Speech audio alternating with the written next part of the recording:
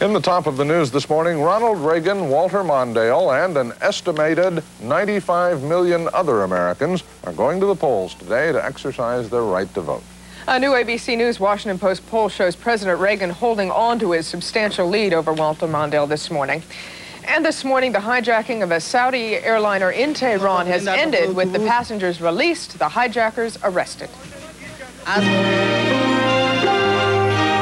From ABC News, this is World News This Morning for Tuesday, Election Day, November 6th, 1984.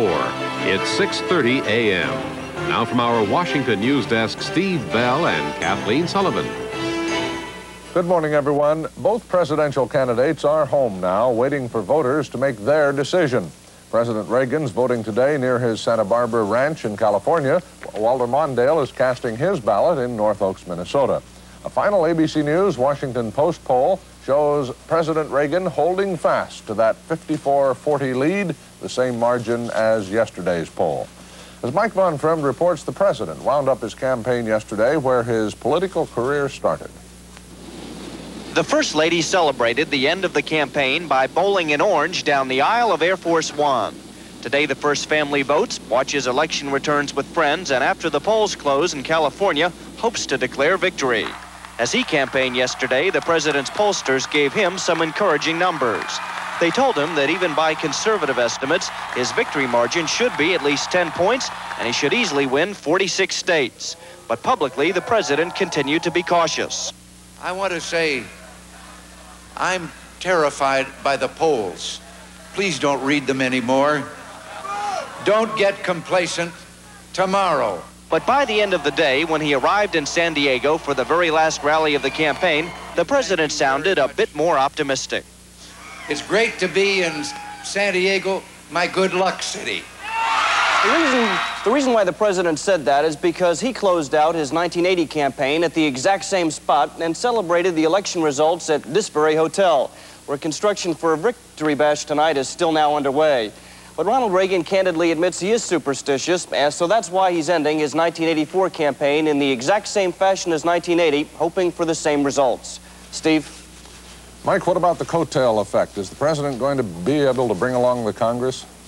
Well, Steve, in the House, they are counting on substantial coattails from President Reagan, winning back most of the 26 seats that were lost in 1982 and reestablishing that so-called ideological working majority.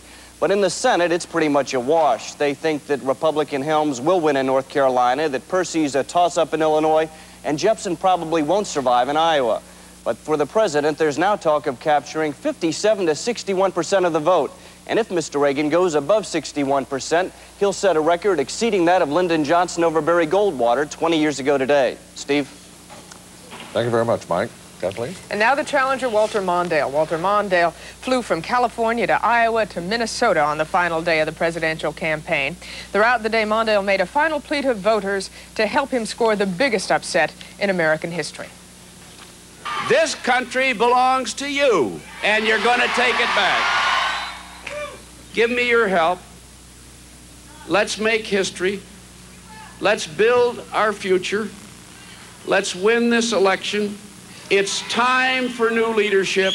It's time for America to move on. Thank you very, very much. Betsy Aaron, who's been covering the Mondale campaign for us, is joining us now live from Minneapolis this morning. Betsy, if Walter Mondale loses this campaign, as all polls indicate that's a very good possibility this morning, how does he want his campaign to look in the history books?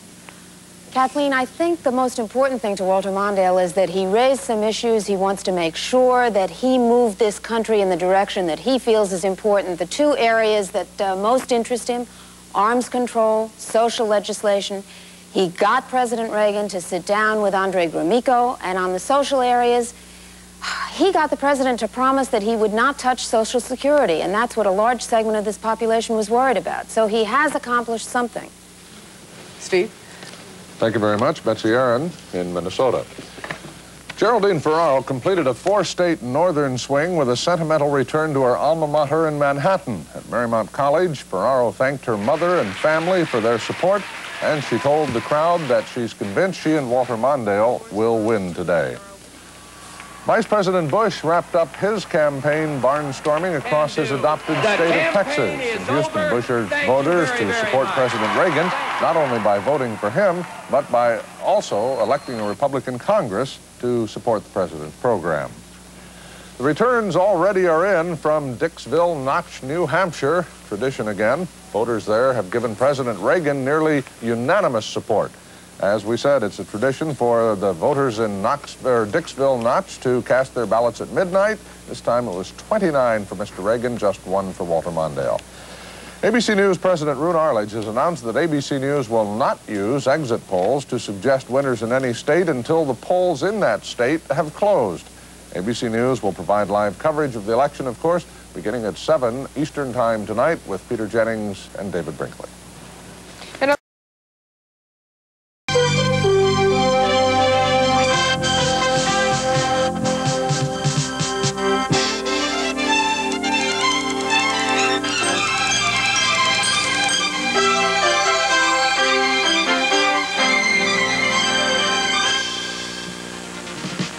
CBS News coverage of Campaign 84 election night continues.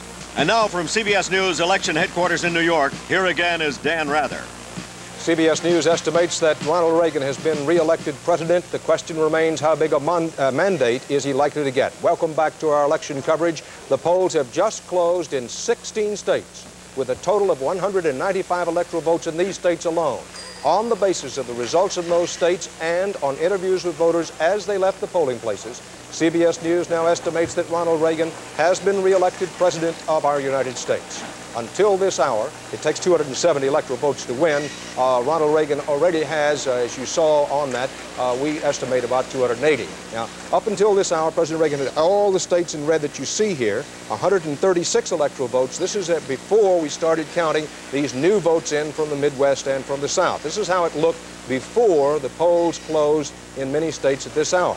Now, after the polls closed in the states at 8 o'clock, the electoral count began to grow. And of the states reporting this hour, of the 16 more states, Ronald Reagan has won 12 of these new states, putting his electoral vote total over the top with 280.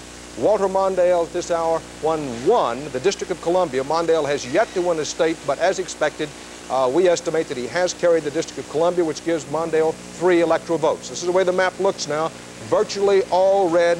Ronald Reagan, 280 electoral votes, at least we estimate he has now. Walter Mondale gets 3 in the District of Columbia. It's still alive and working. The District of Columbia blinking up there in the right-hand corner of your screen. Since the district is so small, we have to put it on a little blink there so you can see it.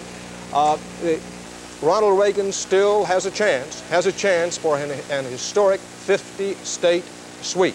Let's look where his new electoral votes come from, if you will. First of all, in New Jersey, the Garden State with 16 electoral votes, where Geraldine Ferraro, it had been hoped by Walter Mondale, might make a difference. Not so. Ronald Reagan carries New Jersey. In Illinois, the Prairie State, with 24 big electoral votes, Ronald Reagan has buried Walter Mondale in Illinois. In Michigan, the Wolverine State, with 20 electoral votes. On the basis of our interviews with voters as they left the polls, our CBS News exit poll indicates Ronald Reagan has also carried Michigan. In Texas, 29 electoral votes in Texas, one of the mega electoral states of the South and Southwest. Ronald Reagan rolls on to victory in Texas as well. In Connecticut, the Nutmeg State with 8 electoral votes. It goes to Ronald Reagan, as does the state of Maine. Maine with 4 electoral votes is carried by Ronald Reagan as expected. Delaware, a state that has voted with the winner in the last 8 straight presidential elections, only 3 electoral votes in the first state. Delaware also drops into the Reagan column.